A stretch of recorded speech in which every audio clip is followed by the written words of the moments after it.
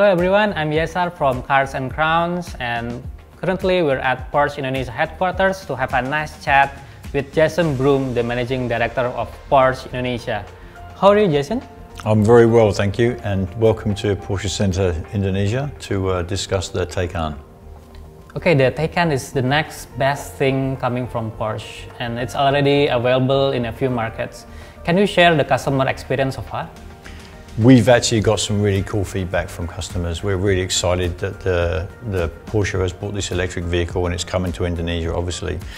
Battery-powered vehicles and Porsche obviously don't go hand in hand. Porsche is known for performance, it's known for its internal combustion engines. So the media and customers have been full of praise of how much Porsche DNA is actually embedded into this vehicle.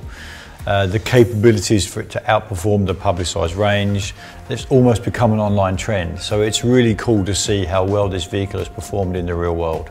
Actually, what makes the technology different from the Taycan compared to the other electric cars? So Porsche really went back to the drawing board to look at what's the best way forward for doing an electric vehicle. So there's an 800-volt system against most other competitors all have a 400-volt system. We're the first in the market. The benefits of this are higher performance, it's also reduced charging times, and most importantly, lower weight. So in just over 5 minutes, the car can be charged with a DC charger to a range of 100 kilometers, which is really fast charging. The second thing is really the two-speed gearbox, very unique in the EV industry.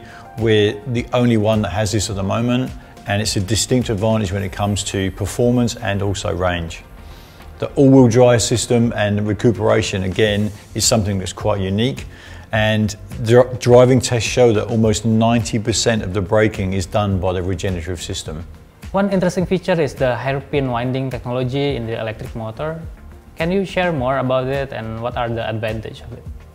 It's very simple. I mean, hairpins are synonymous with driving experience. So the concept is sometimes less is more, but in this case it's not. The more copper that you can put inside the motor, the more power it can generate and the more compact the motor can be. Obviously you can't have a huge motor inside the car because there'll be nowhere to sit. So we're trying to make the product as compact as possible, but also as powerful as possible. So they've designed a technology which allows you to maximize the space for the copper to generate the most power. Okay, thank you, Jason, for the brief introduction about the Taycan. You're welcome. Thank you for coming, and I look forward to answering more questions later. Yeah, so what kind of topic we're gonna discuss next time? I think a really cool topic would be to discuss the battery, as this is the heart and soul of the vehicle and what brings most concern. So it will be interesting to answer some questions about the battery. The battery, okay. So stay tuned for the next series.